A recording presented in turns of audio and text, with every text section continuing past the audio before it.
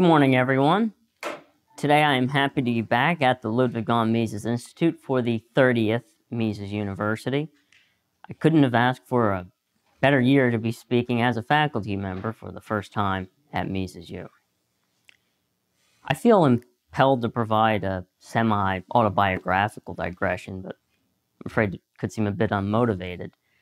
So I'd like to begin by properly delimiting the main topic of our discussion today.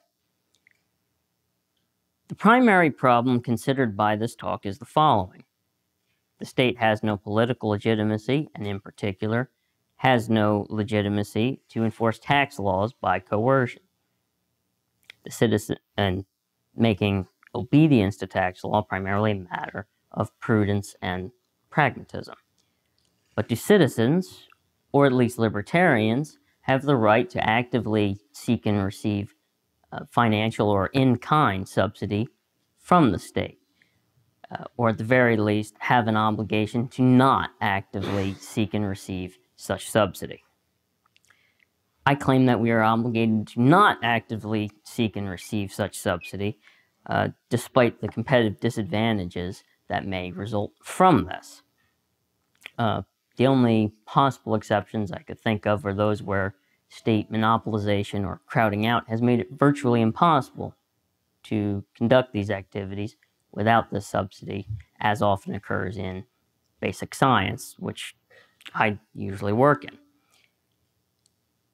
In discussing the business challenges that me and my family have in putting ourselves at a competitive disadvantage by not accepting, in our case, farm subsidies, I claim that one can and should seek entrepreneurial opportunities to overcome these competitive disadvantages, and that I believe that those of you here today can and should seek entrepreneurial opportunities in your own lives to overcome competitive disadvantages of not receiving such subsidies, and of course to not receive such subsidies in the first place.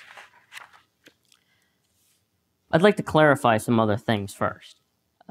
Though on the schedule, I think this talk was titled Practical Career Advice for Young Austrians. Its topic is more appropriately described by the working title that I had, Moral Principles in Practice for Interdisciplinary Austro-Libertarians. I want to challenge the audience somewhat on what I mean by Austrians, or the Austro part of Austro-Libertarian. I would go so far as to say, if this is your first time attending Mises U, then if I knew nothing else about you, I would assume you are not an Austrian, or at least not yet. This week could teach you enough to be a fellow traveler or sympathizer of the Austrian school by teaching you the core ideas. But unless you have read the historical masters of the school, many of their names are displayed about me here. And if you have not read from the other schools to understand their various ideas, then I don't think you could reasonably be considered to be an Austrian. And in that respect, I'm challenging you to learn more beyond this week to find out if you really are, or at least to learn the good economics that the Austrians have to offer. Then there's the matter of interdisciplinary. Of course, I'm familiar with trying to use this term in grant applications. Say, oh, I'm going to combine results from this field and that field to come up with some novel result. I don't mean it in that sense, or what one uses in an academic department.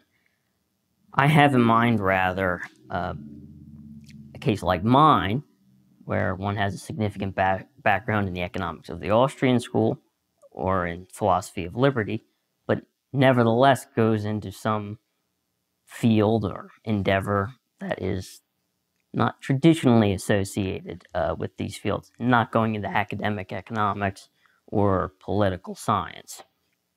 I mean, for those who go into some field like business or science, medicine, literature, engineering, or really any other manner of professional concentration. And then there's a matter of what do I mean by moral principles. The Austrian School of Economics although it is often associated with certain policy and political philosophy views, is a positive body of thought, not a normative one. So what am I doing talking about moral principles for something that is, at least the Austrian part, is about positive thought, not normative thought? Well, some of the normative principles I have in mind are those of a scholar proper, not simply for adherence to the Austrian school or libertarianism, but some normative principles are related to specifically Austro-libertarian views that state intervention is destructive and immoral, and our questions primarily concern whether and to what extent Austro-libertarians should accept benefits from that destructive intervention, especially in the sciences and business. So I'll tell you a little bit about myself, and it touches on some of these interdisciplinary and other themes that we'll discuss. The story begins with my own father, Hal Walter, who is a rugged individualist through and through and has always been an entrepreneur. And on my side, I was a precocious child, and my father helped encourage me in my intellectual development, which led to me ultimately graduating high school at age 14. I went on to pursue a Bachelor of Science degree in Math, Physics, and Economics at University of Arkansas, graduated at age 18. In that time, I completed significant graduate coursework in economics, actually, in macroeconomic theory, statistics, and econometrics. But I had better developed research programs in math and physics, and I ultimately decided to pursue those subjects for research in graduate school. I'm now a PhD candidate in those two areas and hold some competitive university and national fellowships, which is to say, I have benefited from the state as well, so I come across some of these moral challenges of accepting subsidy from the state. Now, it might seem interesting that I went into math and physics. Why was I interested in economics in the first place? Well, in the first place, my family, when we moved to Arkansas about 11 years ago, originally from New Jersey, we purchased a farm, and I joined the Future Farmers of America, which is a very, very large youth organization in the United States. And my math skills allowed me to excel in their competitions in farm business management and agricultural economics. And I use this experience today. I'm the manager of my family's growing farm operation now. But also in my development, of course, I had a voracious appetite for reading. My father fed me with a few books, including John Flynn's As We Go Marching, about the rise of fascism, and, of course, Ayn Rand, The Fountainhead, and Atlas Shrugged in particular. I actually went through an objectivist stage that, of course, is quite common. And while doing that, I was looking around the Ayn Rand Institute's online bookstore. I saw this book, Human Action, and it had this description. It was like Einstein's general theory of relativity in physics, but for economics. And incidentally, that's an excellent comparison. So anyway, I thought, well, that sounds really interesting, but it's really expensive. So I go to Google, look up Human Action, Ludwig von Mises, and the Mises Institute comes up. Here's the book free online. Oh, here, let me start this. And I read it all the way through to the chapter on monopoly theory. That's not the most readable chapter of that book. But when I did that, well, I started looking around. I started looking at economy and state, and gradually with that, and eventually attending Mises Institute events, I became a well-read Austrian. So much for my background. Now, for many of you, this is your first time at Mises U. I had that experience in 2009, where my young age, I was 15, my disability and my wide reading drew some attention. Ralph Raico, in particular, I remember. But there was another student that year in a wheelchair who quite stood out to others. Some of you probably have never heard of him, and some of you have forgotten him, and some of you remember him. John David Fernandez. At the time John David attended Mises U, he had completed his first year at Columbia University, the same institution where Walter Block and Murray Rothbard took their doctoral degrees. David was a strong networker for libertarian outreach.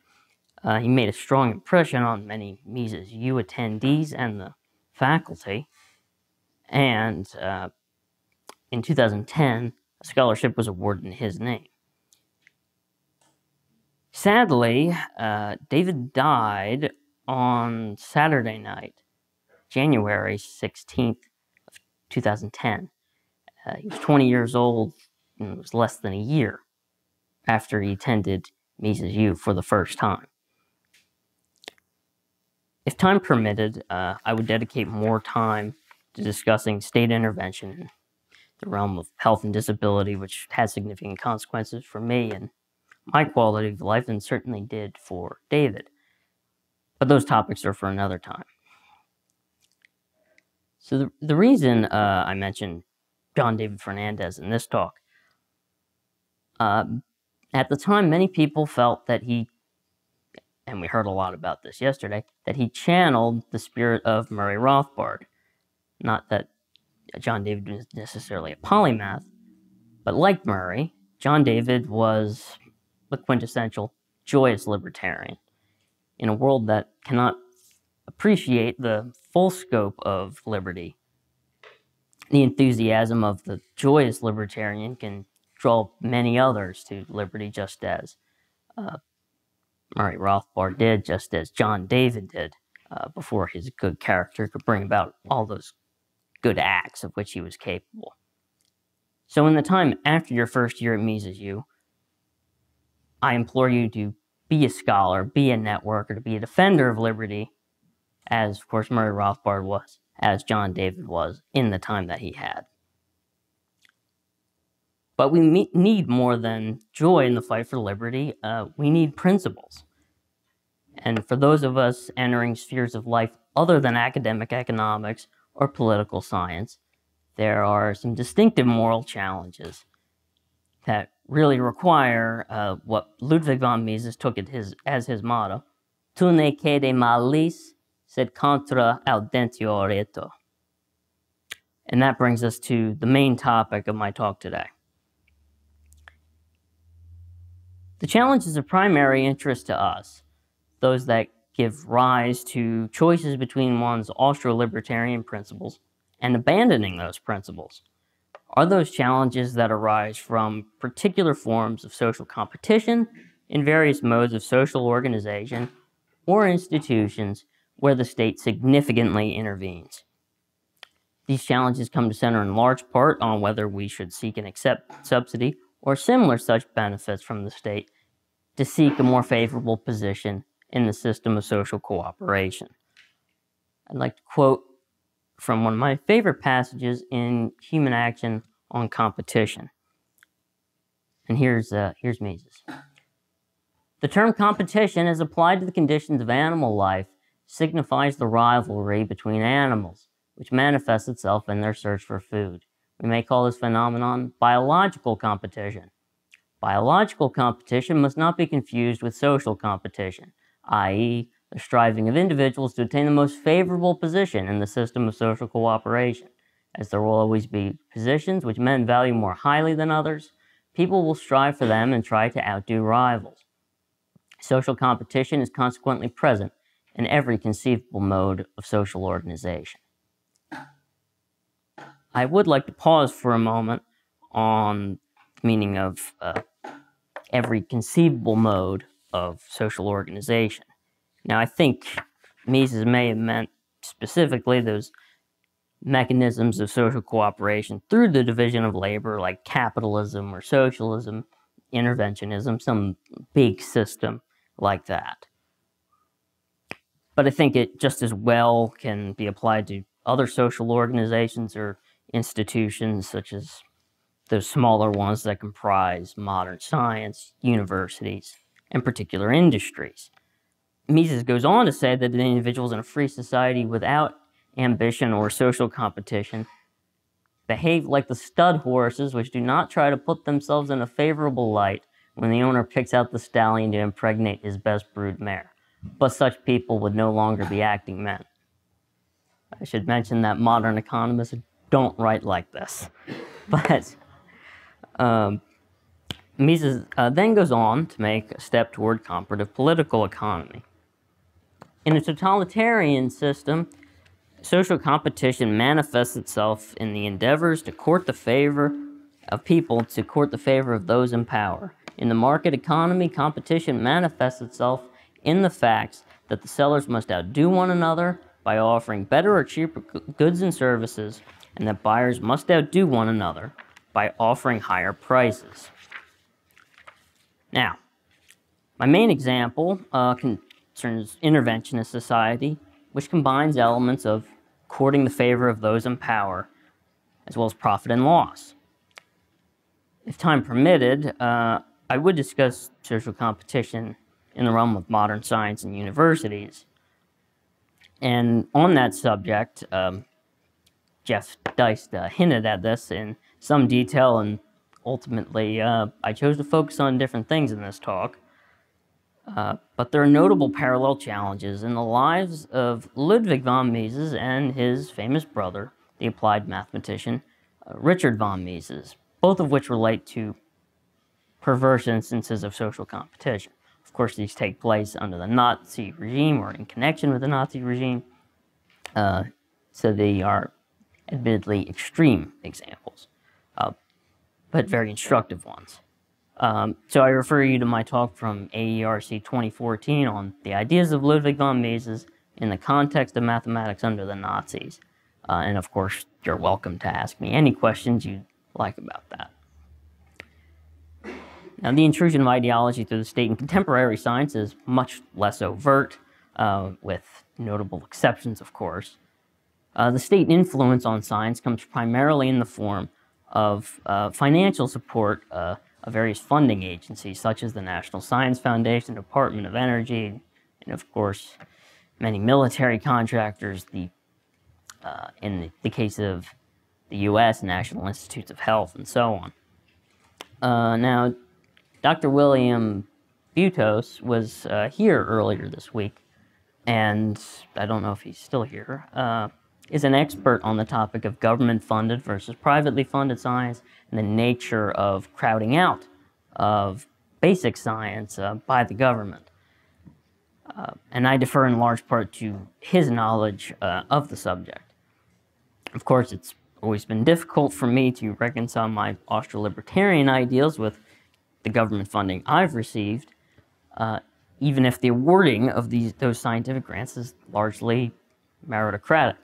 It's not really a problem of the abilities of science so much as it's a problem of whether those abilities are directed toward the most important ends. Without the profit and loss, in many instances of science, it's hard to determine. But I won't dwell on those distinctive moral challenges for libertarian scientists in accepting the support of these agencies.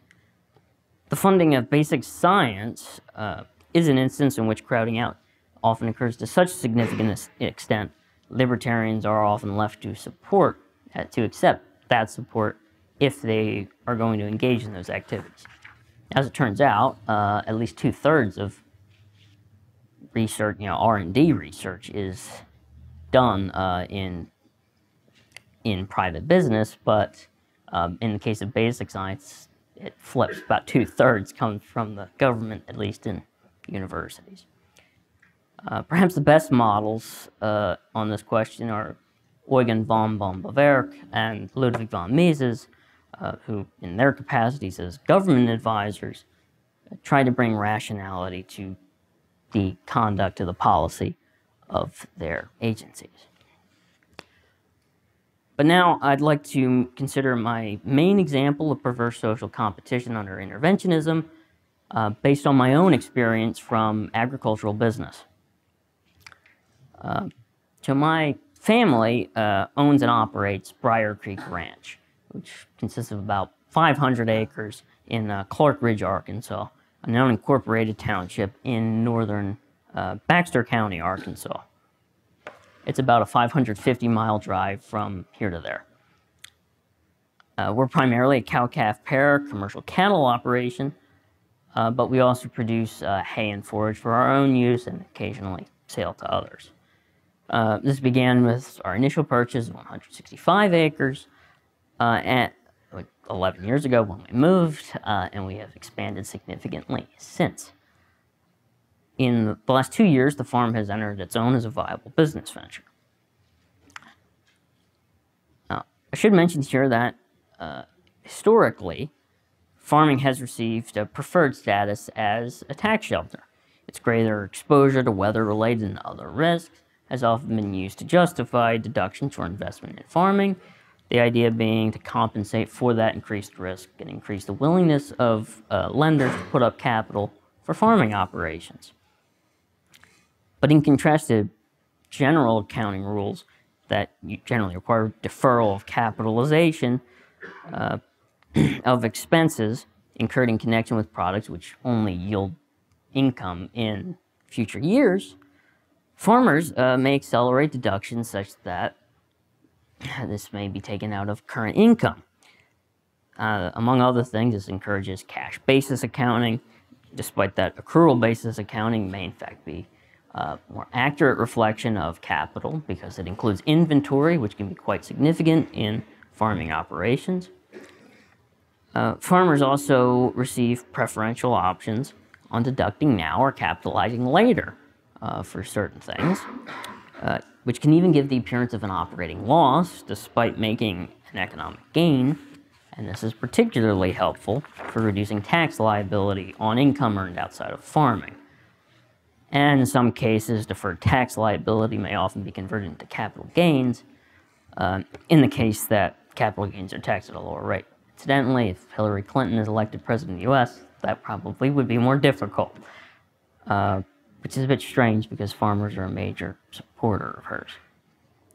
But anyway, the point, some of the point of this is a lot of what happens in what we call farms are actually, they're not business ventures in the normal sense that are directed toward maximizing profit.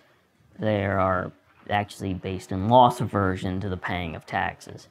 And not being based on profit and loss, they're more, it has a more bureaucratic nature than business nature. Now, Ludwig von Mises and sociologist Max Weber, incidentally, if you want to be an Austrian, you should also read Max Weber, at the very least to put the ideas in context. But as they pointed out, farmers have always been poor to adopt rational economic calculation, and those traditions of sound accounting that emerged spontaneously with the rise of capitalism. I am suggesting that inconsistent tax interventions have further bastardized problematic economic calculation among farmers. And I think it has proliferated various farm operations in our area that, again, are not businesses in the normal profit-maximizing sense. You have various weekend warrior farmers who raise a few cattle here and there and, of course, hold land and buy various inputs. What they end up doing is bidding up land prices in the area. They flood local markets with generally lower-grade livestock, and more on that in a little bit. And they tend to involve themselves in land disputes. A familiar case of disputes due to inconsistent land title. Also, there are people that are more affluent, people that are not farmers in the professional sense. They're interested in the tax implications, and again, put further pressure on these various inputs. But then there are also more professional farmers, and they're really our main concern in this talk. We'll visit this in a little bit. These professional farmers realize the same preferential tax treatment, and morally, I have no issue with accepting these tax breaks, or for that matter, their existence, despite what pernicious effects some of this intervention may have. Because the state has no legitimacy, and in particular, has no right to enforce tax laws by coercion, taxation is theft, then I think we're right to accept Rothbard's view that we should favor preserving existing tax breaks and use them to the fullest extent. It's defensive to try to keep our earnings, of course. As I said, it's a matter of prudence.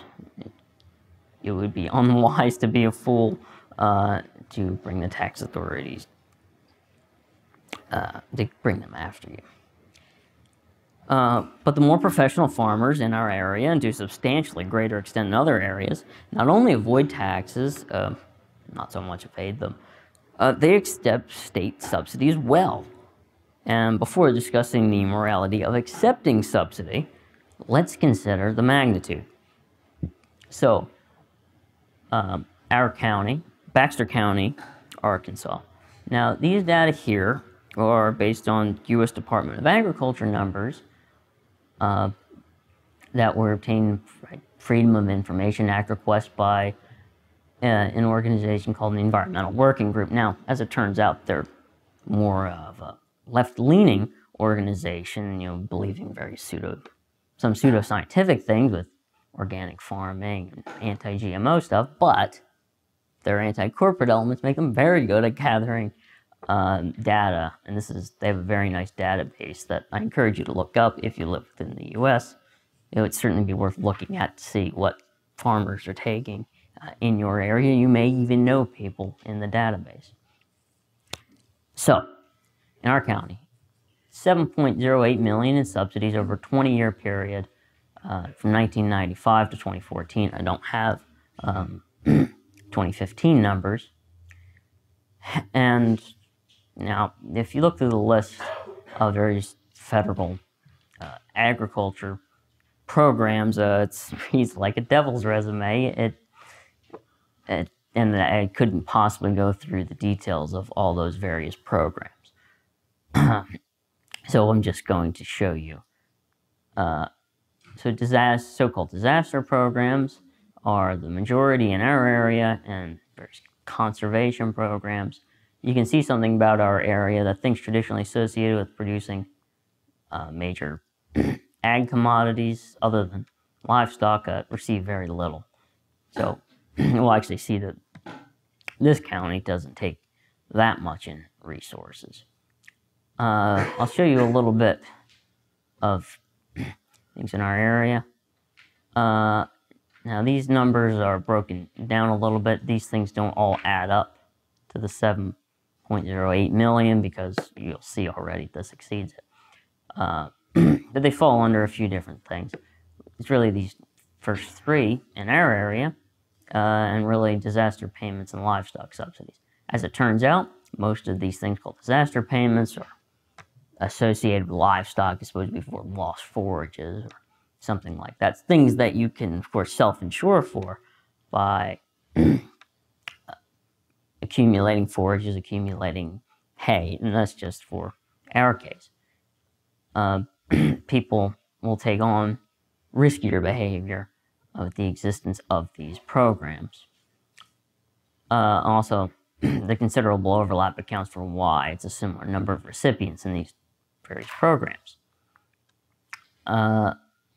These things are tied to various political processes, and of course, these aren't inflation-adjusted numbers, but that doesn't account for all of the changes here. So this is just within our own area. This is disaster payments. These tend to correspond to various Farm Bill appropriations, and in fact, some of the disaster relief was cut off for after 2011, and with the signing of the 2014 Farm Bill, there is a very significant increase in the allotment of these programs. You can see the livestock disaster and emergency, as I was telling you. These miscellaneous disaster payments correspond to things like fence damage, which in a lot of these cases, again, is part of a proper fence maintenance program. This is something that is not, many of these things are not actually insurable events, and I can tell you from these particular cases, this is not a case of, systemic weather-related damage throughout one's property. It's smaller things that could have been handled at one time and were allowed to develop and become worse. These things, of course, these livestock subsidies are very tied to the other ones, so I won't really focus on them so much. And so I was saying there's considerable overlap in what these programs are.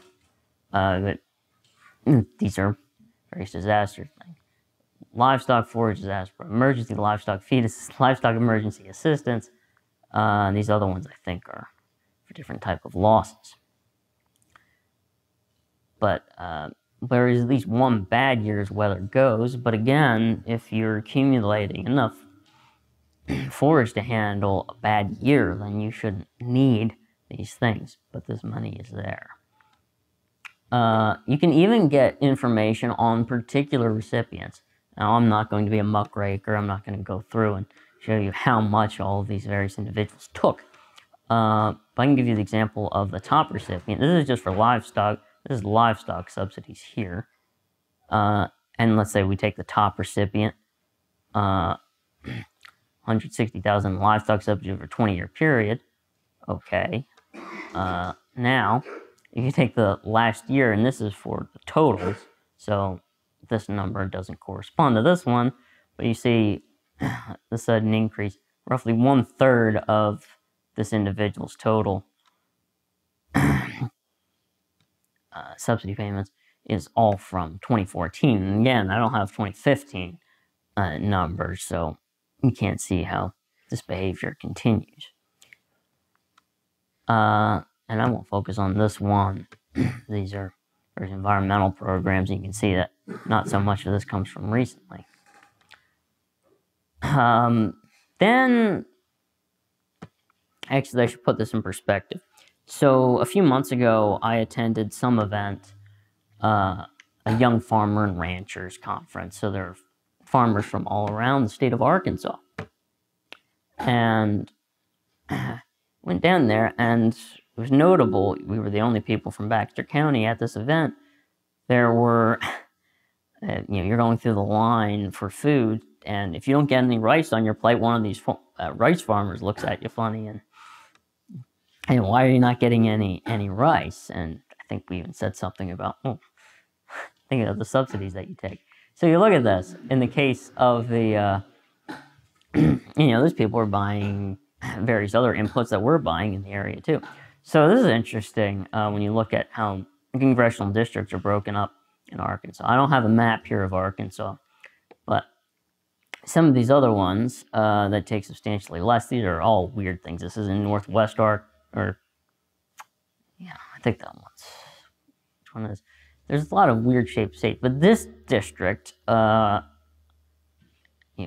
took $8 billion in USDA subsidies over a 20-year period. We are actually in this district, and I showed you we're only $7.08 million over a 20-year period, so this is obviously dwarfed. What happens is you go across the top, we're in the district, let's say the state of Arkansas is a square, you go to the middle on the top, this is Baxter County, you go over here, the district goes all the way here, and then all the way down the Mississippi River, including the whole Delta region. There's a lot of rice farming.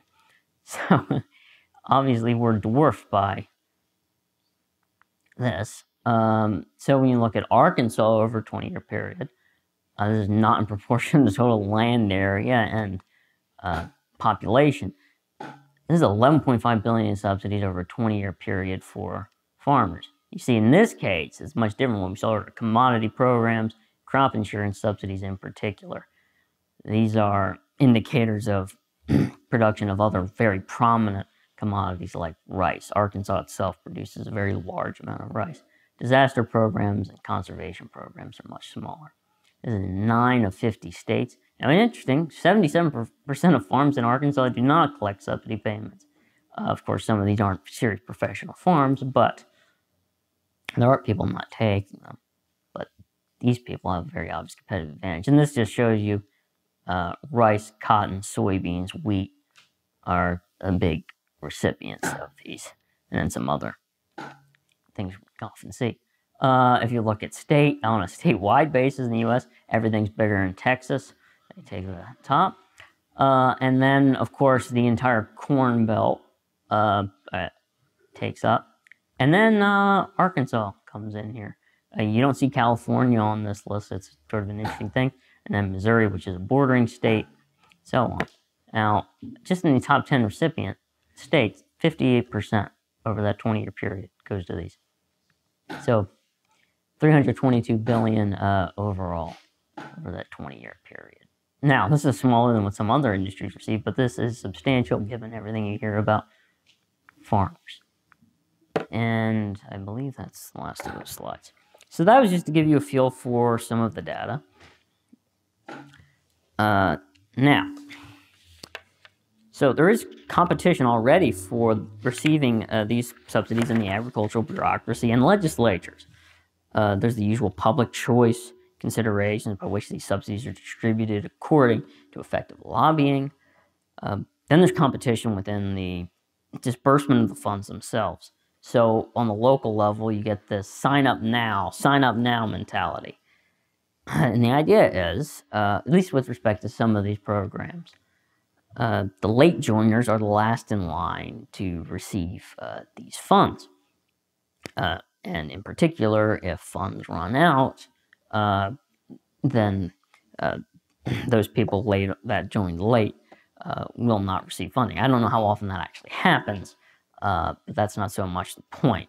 It's actually very similar to sort of tragedy of the commons, and in some respects to what it is. But there's also competition on the markets on which these subsidy recipients buy inputs and sell outputs. And then there are very significant cases of regulatory capture in agriculture. I'm not going to go through that now. In the case of major agricultural commodities, and we saw some of this already, rice, cotton, soybeans, wheat, sorghum, corn, and sugar, commodity payments and crop insurance are tied to volume of production and average yield, which is tied to various economies of scale. Of course, larger operations have advantages there. These, through competition, will tend to increase land prices, cost of credit, and the cost of very non-specific inputs that are needed to engage in agriculture. It could be purchasing of agricultural equipment or even getting repairs done by local vendors. And this tends to make it harder for smaller entrants, in particular younger farmers, as well. In agriculture, there's this amazing emphasis to recruit younger farmers. A lot of it derives from these interventions. And where my family lives, these subsidy recipients also gain advantage with respect to not only the buying of land and doing business with local vendors, it also increases their sales in local livestock auctions and private sales. And my family is yet to directly benefit from receiving this subsidy, but it's extremely tempting. And of course, if you talk to our friend Walter Block, why not take the money? It's been argued by others that we should try to starve the beast by accepting financial support of the state. The idea being, by accepting the state support, we accelerate its demise. This strikes me as remarkably convenient. I believe it underestimates the stability of interventionism. If it leads into socialism, it takes a very long time. At best, I think the starving argument perhaps would apply to trying to accelerate the collapse of Social Security or socialized medicine, and it's not clear to me that forwards libertarian goals, because what would the response be when those programs collapse? It could be worse than what we have. Another argument is that accepting state subsidy is actually reclaiming stolen goods, which in the modern case would happen in fungible monetary terms. First, I don't know if anyone really points this out, at least not in this fashion. There's an economic calculation problem, figuring out how much one has benefited financially from the state. And I really have in mind those cases where the state has either crowded out private alternatives or has utterly monopolized something, as in the case with security or for roads. And then, a matter of many governments are indeed insolvent, and this produces a problem. How do you say whose stolen goods are you reclaiming? You can't assign it. Yeah, even if one takes out no more than one has paid in taxes or state monopolized services, you don't know whose goods they are. Now, there are more sophisticated arguments, and we're not going to present a sophisticated moral theory here. This is to open a conversation. And, in my view, accepting subsidy ends up reducing to, or at least for private business, reduces to receiving stolen goods. So how does one overcome the competitive disadvantages of not directly receiving state subsidy? The most moral choice would be to judge entrepreneurial profit opportunities to overcome those disadvantages. I'll give a very particular example of such an opportunity that applies to my family's farm business. The point is to identify such entrepreneurial profit opportunities in your particular cases. Now, our entrepreneurial opportunity for increased profit to overcome these competitive disadvantages of not accepting subsidies consists in an institutional or organizational innovation. Remember, of course, that in the dynamical market process, one must always seek new profit opportunities. In fact, by even telling you this, I probably force us to have to seek even more profit opportunities. Now, in our case, this organizational innovation comes from marketing our cattle through something called the Integrity Beef Alliance, based out of Oklahoma.